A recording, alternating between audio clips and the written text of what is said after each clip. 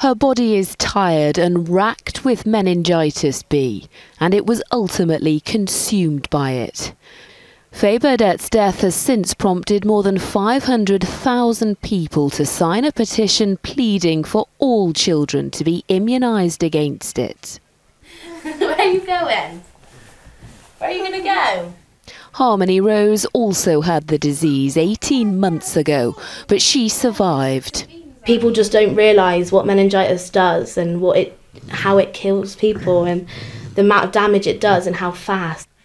Yet she struggles every single day of her young life.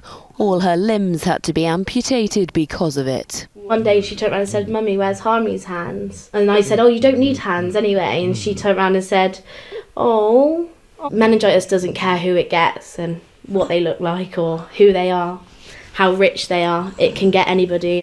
It's true, this disease attacks indiscriminately.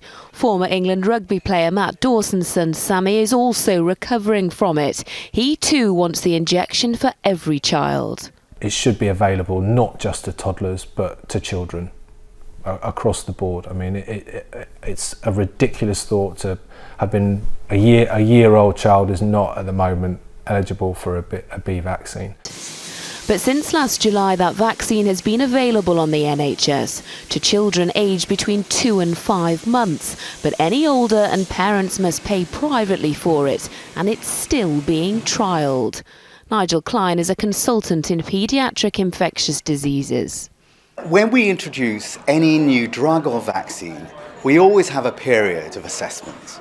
And I think that's what's happening with this vaccine. It's fantastic that we've got it. If it works, it will be very good news.